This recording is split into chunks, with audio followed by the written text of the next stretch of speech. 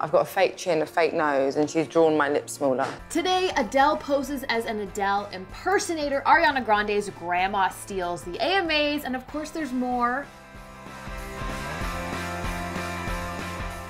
Happy birthday, Miley Cyrus. Can't wait to find out what you're doing today. Happy Monday.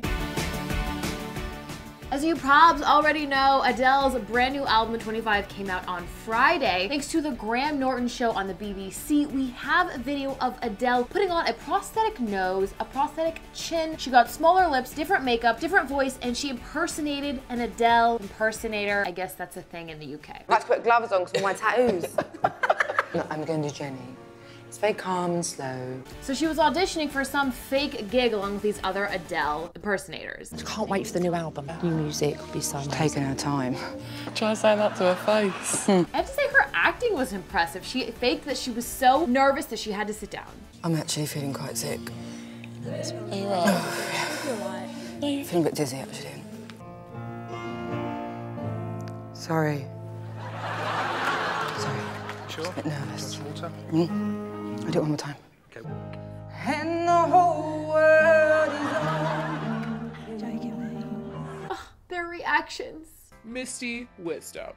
This is such a genius idea and so heartwarming to watch. It's so cool to give back to people that idolize and sort of dedicate their lives in a way to Adele. Bravo. Insta, OMG. Oh, the American Music Awards were last night. One of the biggest moments of the night was shockingly from Meghan Trainor, who performed her duet with Charlie Puth, Marvin Gaye. In the song, they sing about getting it on, and they did in fact get it on. At the end of the song, they just had this hardcore makeout session, but she cleared up the rumors as to if they were dating or not. On her Instagram, she posted this photo saying, about that ass grab dough at Charlie Puth. Proud of you, Charlie, hashtag I'm single. So they're not dating, just a stunt for the song, and it worked. Weird is king. SNL's Thanksgiving skit on Saturday night was so good. So it was this typical family sitting around the Thanksgiving dinner table talking about stuff, and of course, ISIS came up and they couldn't really agree. But then Adele came on. Excuse me, I don't know who's who.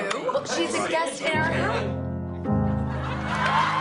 A lip sync battle always brings the family together. I'm gonna see if this works with my family on Thursday. And this skit ends with a fun Hello music video parody.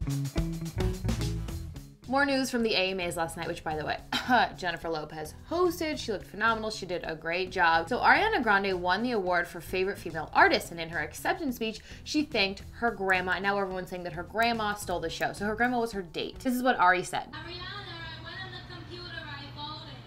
So I think you'll win. Ariana, I went on the computer, I voted.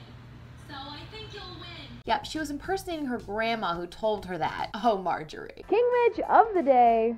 King Mitch of the day goes to Andrew L. He commented on last Thursday's episode on YouTube. You can comment too, it's easy. He said, at least followers of the Flying Spaghetti Monster don't kill people, hashtag flame war. So this is in response to a story I talked about where this woman put a pasta strainer on her head in her driver's license photo because she was part of the Church of the Flying Spaghetti Monster, which I think is sort of questioning religion in general. Thank you for commenting on that and not being scared and not bashing me in the process. I really appreciate that. Happy watching, happy Monday. Let me know what you guys thought of the American Music Awards last night, and if you missed that Thursday episode, just click that box on the left and it will take you there, or click to the right for some totally random video that I put there every day. I choose it just for you.